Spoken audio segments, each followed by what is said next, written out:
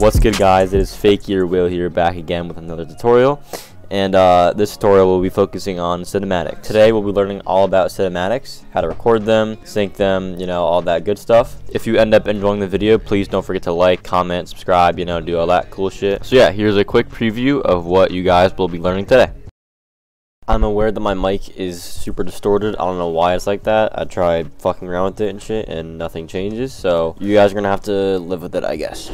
Anyways, let's get right into the basic information of cinematics. So cinematics, they aren't needed in edit, but they are strongly recommended since cinematics really bring the edit together, and if they're used correctly, they kind of act as transitions between clips and other cool bits in the edit. And honestly, that's basically it. Like, there's nothing really much to cinematics.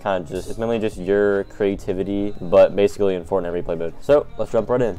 As you can tell, I'm not in my account. I'm an Apex Q's account because I don't have any of the skins in the sync, edit, montage, whatever that I've started so far. So I'm just gonna use this account. I'm gonna find the first skin, which was like the dragon skin. I almost searched dragon, something that's his name. Search dragon. Yep, that's the. Yep. All right. So I'm just gonna search through. It's probably a legendary skin because it's a battle pass skin, I think. Wait, isn't it this dude? Yes, it was this dude. So it was stage 4, I think, orange. All right. So now we got our first skin. What we're gonna do is we're gonna.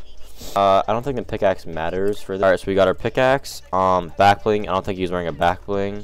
No, he was not. So we're not gonna use black bling, obviously. And dances, they really don't matter. Mainly, all I gotta focus on is skin, pickaxe, maybe glider if your clip has them gliding in it. I don't know, that's up to you. And gun skin usually matters because some people like to do, and I like to do sins. And by the way, sins is short for cinematics, so I'm just gonna be calling them sins the entire time because I don't feel like saying the whole 4 syllables. So yeah. Alright, yeah, so he just had the knighted wrap on, so I'm just gonna apply to all, and now we can jump into game. I recommend doing battle lab because in creative, you can do most of your scenes in creative, but you have to kind of build like the environment, and I don't like wasting time like that, so I'm just gonna go into battle lab. Alright, and I just realized that the glider does matter in this case, so I'm gonna go back and give him the correct glider. Alright, so now I'm at the snow biome. I don't know why it's so fucking loud, Jesus. In the clip, the character is just gliding onto a wood platform, so honestly, I'm just gonna build a wood platform up there and then just glide onto it. Alright, so the platform is like hanging off the mountain, so I'm gonna do something like this. Yep. Alright, I think this is good, so I'm gonna go respawn and then glide down. I think I should be good right here. Honestly, that should be fine. I'm gonna call that one right there, and now we're gonna do the cinematic after he gets the victory royale. Obviously, he's gonna be floating in the air somewhere, so I'm just gonna go up here and jump off and see how that looks. And in this case, I cannot change the time of day, so it's gonna be nighttime in these sins, which kind of sucks, but I can't really change anything in the battle lab settings now that we can't. So I'm just gonna fix it in color correction. Alright, now that we are done with this fucker, now we can go into replay mode. So let's go. Alright, so we're in replay mode. One thing that I would recommend is having a controller, because it is extremely hard to record cinematics with keyboard, just because Fortnite doesn't have a dolly cam system. So I don't know, it's just really hard to use a keyboard because you have to use like your mouse and like the WASD. So yeah, using controller is so much easier using like the analog sticks and stuff. All we're gonna do right now is I'm just gonna go in gameplay mode, and I'm just gonna find the part that I want. I think it's somewhere around here. Yeah, so he's gliding in. I'm just gonna wait for when he gets close enough. So like right here, and now I'm gonna go into drone attached. I use drone attached for everything except for environment. For environment, I use drone free. All right, so now we're in drone attached. One thing that you notice is that it's terrible quality, and that's because I'm in all those settings. So what you want to do is go to your graphics quality settings and make everything epic. If you have a pretty bad PC, because most PCs can handle this stuff, if you can't, I would turn down post-processing first and then anti-aliasing next. Only because those don't really make a big difference in the quality, and when you add color correction stuff, it's not going to be noticeable. So if you can do all epic, and if you physically can't, and like your PC like cannot run it, then just turn these down to like medium or high or whatever you want to. Alright, so now we want to mess with the settings of the camera. So we just go to your camera icon, and we have 4 options. We have auto exposure, it's not really an option, focal length, aperture, and auto autofocus. Personally, I have autofocus on all the time. Aperture, I usually have that. Depending on if there's a gun in the scene, I would usually, okay, if there's a gun, I would go like 4 or 5.6, just because sometimes the depth of field is too shallow that the gun isn't in focus or the character isn't in focus. In this case, I'm gonna do f2.0 just because I want the really blurry background, but I don't want to be too blurry. And then focal length, unless you're doing some like crazy FOV shit like this, and it would be like all close up, kind of like a third person view or something. I don't really know what it would be like, but you get the point. I would never go below like 50 millimeters just because it doesn't look that good, honestly. I'm gonna go 100 for this scene, and basically I just want to get this guy gliding onto the platform right here, because that is what happens before the clip starts. So what I'm going to do is make sure it's in focus first of all. It doesn't look in focus right now. I don't know. Oh, because I'm in drone free. There we go. There's a... That's what happens. Make sure you're in drone attach. And for this, I'm going to go into 100. I'm going to do 135. And at f.2, or not f.2, f2. If the exposure is fine, you don't have to really mess with the auto exposure. But I usually have it off. And I set it to what I would want it to be. Obviously, you don't want your exposure to look like this. Like Dan's edits, you want to have it... I would just try to match it with your clip. And in my clip, it's daytime. So I'm going to try to make this look like daytime. So I'm just going to make it like maybe 2.24. That looks fine, honestly. Yeah, it looks fine. And now I'm just gonna zoom into my 100. I'm gonna do 135. I'm just gonna try to find a good composition right now. I do want to get the platforms in frame, but also if it's too wide like this, it's so obvious that it's fake. So basically your goal right now is to make it look like this is the actual like replay file of that game. I mean, personally, I like to think that way. This could be good, but I feel like he's too high. I'm actually gonna wait. I'm actually gonna go into... Alright, so I'm gonna slow it down to 0.5, and I'm just gonna wait for him to get a little bit closer. So like right there. And now I can go into 0.1.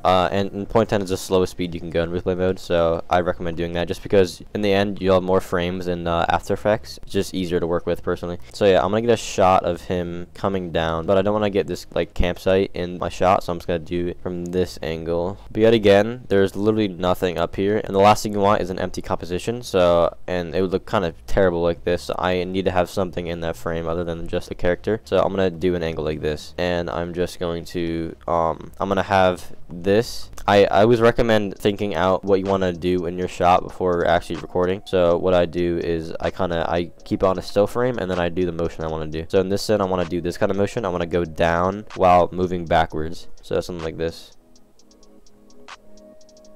I think that'll look good. So I'm gonna wait for him to get a little bit closer, like there.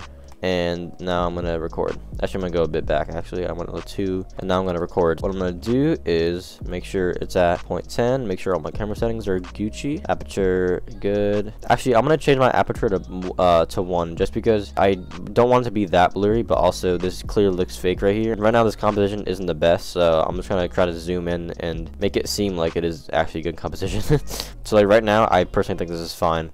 You have the green trees in the background, the red maroony skin, the snowy mountains, and the platform right here. So personally, I think this is gonna be fine. So I'm gonna do the same motion. I'm going to come down and kind of rotate like this. So in the actual scene, I can do a zoom out transition, which that will be in the next video, or the video after that. All right, so let's record. I'm just gonna press Y. I'm on an Xbox controller, so I'm just gonna press Y and then record. And most likely, I'm not gonna get this on first try, so I'm just gonna keep recording until I get it how I like. I'm gonna record that by just pressing Alt F10 because I have video shadow play. Alright, I'm gonna get a different angle, so I'm gonna get an angle from like right here. Alright, let's see what we can do.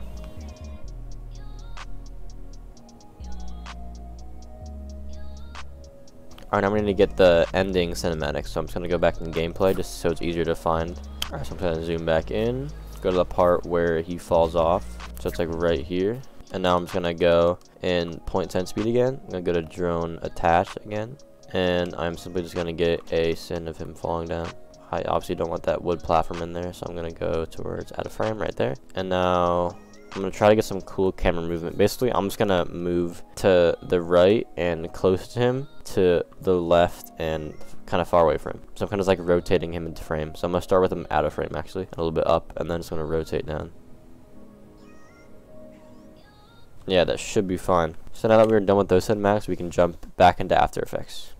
Alright, so now that we are back in After Effects, we're going to double click on the project tab in the empty space below your folders, and then we're going to select all of our cinematics and then hit import. Now we can drag these into the sins folder. Alright, so I'm just gonna get the first sin that I record, which is this one, and I'm gonna place it in front of this first clip, because these two sins are gonna be placed in front of the first clip. So I'm just gonna open up the song by double clicking L, or tapping L, my bad. And now I'm just gonna create markers of where I want the two sins to be. Alright, so I'm just gonna isolate the beginning of the clip, or no, the beginning before the clip starts, and I'm just gonna unsolo that, and we're gonna figure out where I want these sins to be. Alright, so that's pretty easy. So I'm gonna do it right when this guy says G-Hughes. So right there, I'm gonna make a marker. Remember, just click this little button right here. There you go. And now I'm gonna make the very initial marker. So I'm just gonna go back a little bit. I think I already found it. Right here. And I think we have the duration set for our sins. So I'm just gonna play through and see if they're correct. Alright, so now I'm gonna unsolo the first cinematic and make sure your audio is off, by the way, too. So I'm just gonna isolate this part, and I'm just gonna take off the part where I want the second cinematic to be. So simply just go here, press N, and then simply go to the frame before the marker starts, and then hit Alt and bracket, and then there you go. Alright, so now let's open up timer map. So all you gotta do is Control Alt T again. Personally, I put on frame blend on all my cinematics just because it makes it look cleaner. So I'm just gonna go to the frame blend little square and then double click it. So there's the first option, which is kind of for like really fast motion, and then there's this one that just blends all together for mostly the slow parts, but it also blends the fast parts together too. Alright, so now we're gonna find where we want our sin to start. So I'm just gonna hold shift and drag the time over. See where I want it to start. Make sure it starts right around here. So I'm gonna cut it right there, and I'm just gonna save it just because I don't want to lose it in my progress. And now I'm gonna hit O to go to the very last frame, and I'm gonna find where I want this to end. I want it to end like right around here, just because it kind of makes no sense because there's no platform here. All right, so now we have our two keyframes. I'm just gonna drag the last keyframe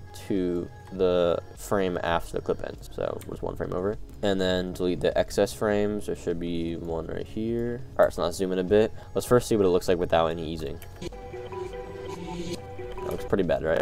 Anyway, so we're gonna fix that up. All you gotta do is highlight your keyframes, hit F9, easy ease them. Now we're gonna open up the graph editor, which you guys know is right there, and we're gonna mess with the graph. So all you gotta do is isolate your timeline by just pressing the squiggly button next to one. I don't know what the actual name of it is, and just make sure your timeline is selected. And now we've isolated it. So the basic graph of what a cinematic should look like is basically just like this, with the initial one going up and maybe to the right a little bit, and then the last one going down, maybe to the left a little bit. And this is what it looks like with simply just that. It'll look a lot better.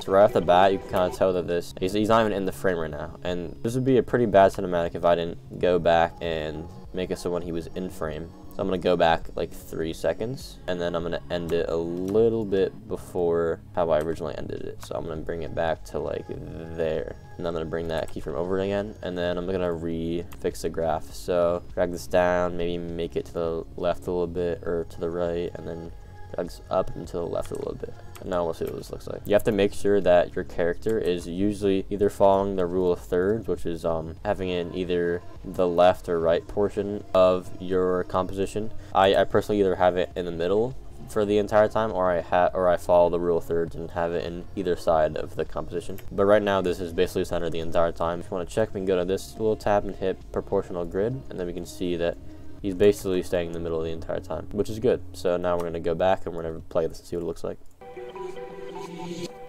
So it's a little slower here, and personally I don't like when it gets that slow, so I'm just going to edit it to where it's not that slow. I'm going to make this a little bit longer actually. I'm just going to extend this out to the left a little bit. Basically, if you think about it, a basic timeline is just going straight up in a slow linear path, and what we're doing is we're editing the time to go fast, slow, and then fast again. And that's basically what syncing has come to these days, and that's basically what people have found out to be the most like smooth, the most clean looking, and just like more aesthetically pleasing. So basically you just want to follow the same fast, slow, fast graph for basically all your cinematics. In some scenes, to switch it up a bit, you can go fast, slow, slow, fast, which basically looks like this. You just drag the last keyframe to the middle. It doesn't have to be that perfect, just drag it to the middle, and then copy the first keyframe, go to the last frame of the clip, and then duplicate it, and then you just drag these two up, and then have the top slow, which basically looks kind of like a reverse effect in a way. It looks pretty cool if you execute it well. It's probably gonna look like terrible on this one because I haven't changed any of the values, but this is what it looks like. And I'll say that looks pretty cool. And this is fine, but the glide is a little bit popped out and he's not perfectly centered. So what I'm going to do is a simple little trick. I'm just going to put black bars over this part just because I know that there's going to be black bars on this part, obviously. I'm just going to get an adjustment layer and cut off this part. This is not going in the actual edit, I'm just doing it for reference. And then add the motion tile effect. Make the height, I do 75 personally, so just go like that. And now I can mess with the position however I want. I just can't make it visible beyond the black bars. So what I'm gonna do, I'm gonna select the clip, hit P to open up position, and I'm just gonna drag this down so it's more centered. So like right there, looks perfect to me. And now we can watch it back. This looks good. I feel like there's not enough movement in it, so I'm just gonna go back even more.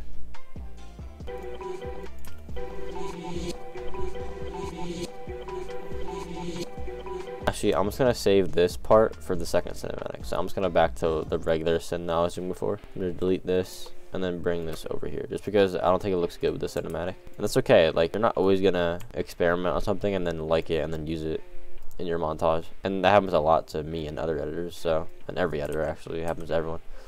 Also, I'm sorry I sound sick. I'm a little bit congested because I have allergies.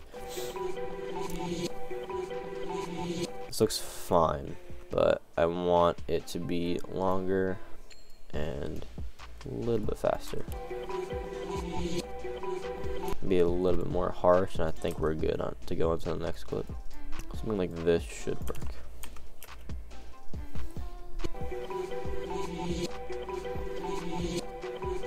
Alright, yeah, so this looks fine. Now we're gonna go into the second cinematic.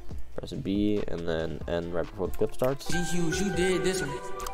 I'm gonna get this part to do. Alright, what I'm gonna do is I'm gonna go back to the project and I'm gonna get the second cinematic, which is this one. Drag that sucker in and then turn on the sound, and then we're gonna find the part that I want to start at. Make sure you have your frame blending on too. I'm just gonna scan through again. Pretty sure it starts like right. And I like this composition a lot better just because there's more color in it. There's more greens. There's a little bit of blues back there, and this is kind of just maroon and white and blue. So this would be a lot better, I think. Alright, so we're gonna find the beginning, which is right here, 2036, and then I'm gonna go to the end, and let me cut this first of all. Find the end, which is gonna be right. I'm gonna go here just because I don't want to get this part in frame just to show that this is fake. Alright, so I'm gonna go like right here. I'm gonna move that frame over one. F9 on your keyboard, go to graph header, isolate it, and now we can fuck with this. Alright, so I'm gonna try the little reverse effect that I did in the last clip that didn't really work out. So let's go like this, drag these up a lot, maybe a little bit more than halfway, and then extend these ones out a bit. Let's see how this looks. You did this one. You did this one. You did this one. Honestly, if I put in the black bars, it should look perfect. You did this one.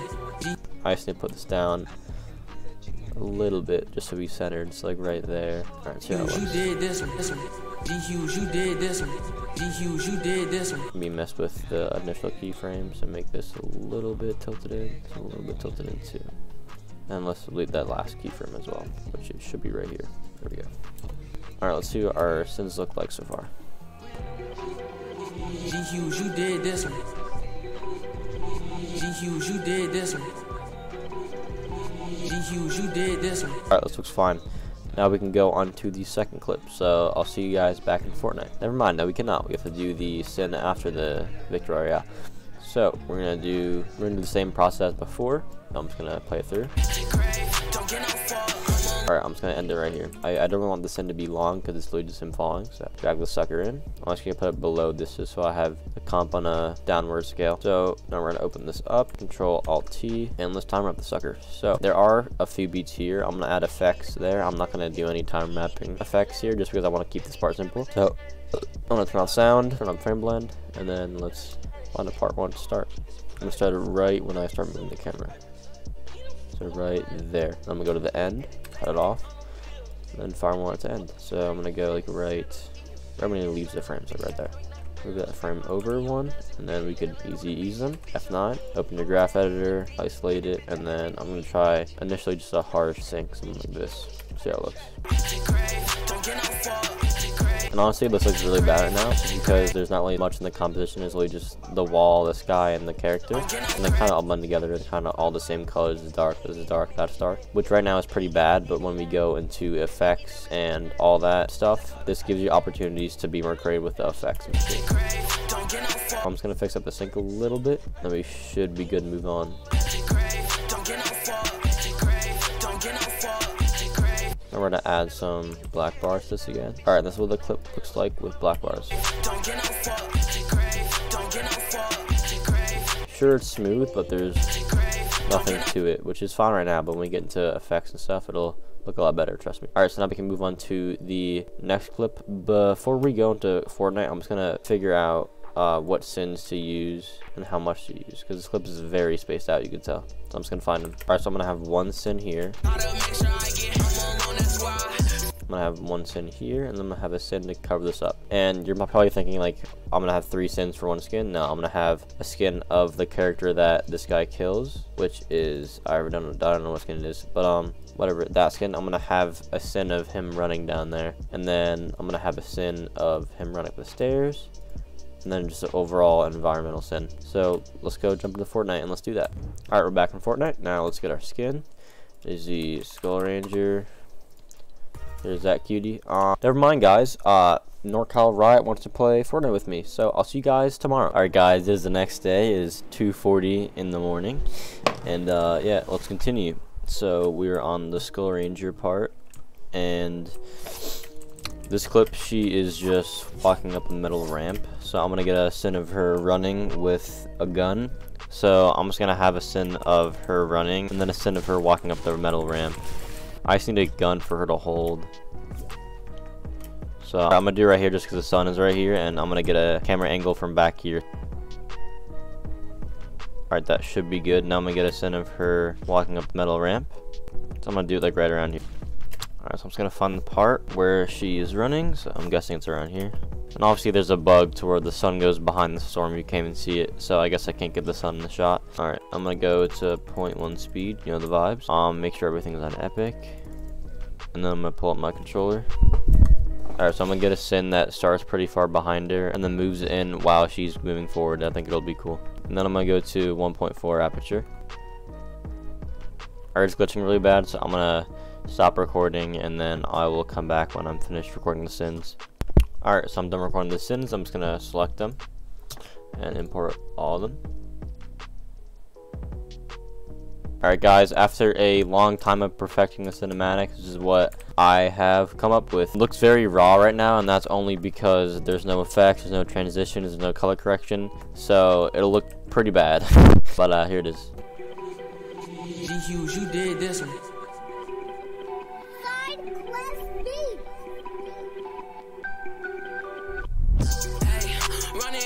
I'm dead in my grave. Don't get no fuck, I'm alone, that's why I stay. I run it all, gotta make sure I get paid. I fuck it up, fuck around and change the way. New car, zoom, zoom, my heart.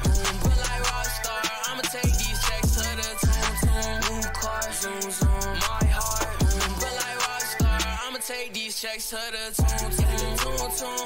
Hey, I still feel alone when I'm with you, yeah. Yeah, I know it's not the best, but we will make up for that with the color correction, effects, and all that other stuff. And just to clarify, these cinematics are like what my actual cinematics would look like in a regular montage or edit, but they're not edited. So not all of your cinematics are gonna look good just right off the bat, like just raw. You kind of like have to redeem yourself in the effects process and color correction and all that stuff like that. So yeah, that will conclude this video. I know it was a long one, I'm sorry, but for the people who want to learn how to do cinematics, here you go. You can use this tutorial.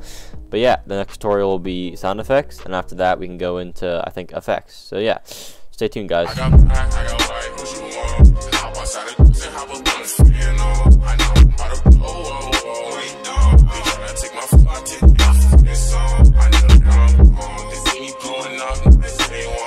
got 2 twin vibes, you 2 dance, I see